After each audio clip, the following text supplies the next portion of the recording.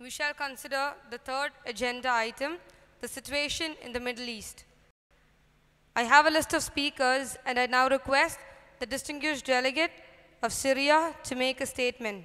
Madam President and dear delegates, firstly, let me applaud the ridiculous hypocrisy of the delegate of Israel in his rather impassioned speech earlier. But of course, ironically, Israel is gaining diplomatic and even sympathy the world over, as the delegate mentioned.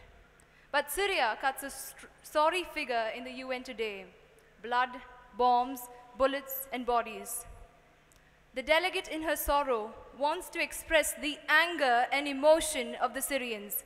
We feel deep regret in the UN's failure at interventions in our regions, which, in the least, has only worsened the situation. Syrians today are suspicious of words like democracy or secularism and the evangelical zeal of its advocates. What has been the human cost? With regard to Israel, Syria has a strong stand due to Israel's ruthless expansionist measures since 1948. Syria and Israel have been in a state of war for about 7 decades now. Syria strongly condemns Israel's acquisition of our Golan Heights and believes that Israel's indulgence in state-sponsored terrorism through expansion is unforgivable and calls for UN sympathy towards the Palestinian cause. Secondly, as Syrians, we want to make clear that we are against all kinds of terror groups, especially the ISIS.